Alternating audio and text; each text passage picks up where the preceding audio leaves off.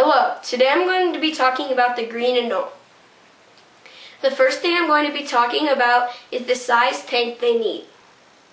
The minimum size tank is a 3x2x1 tank. They would love a screen in big tanks so they have lots of room to climb around. Now I'm going to be talking about their size. They can reach 8 inches and they will definitely reach 5 inches, but they start at about 3 inches. These are in the family of iguanas. Things they are always doing. They are always basking in the sun, or if they're in a cage, they're basking under the heat lamp. Or they're hunting for food. The food that they eat are spiders, crickets, and worms.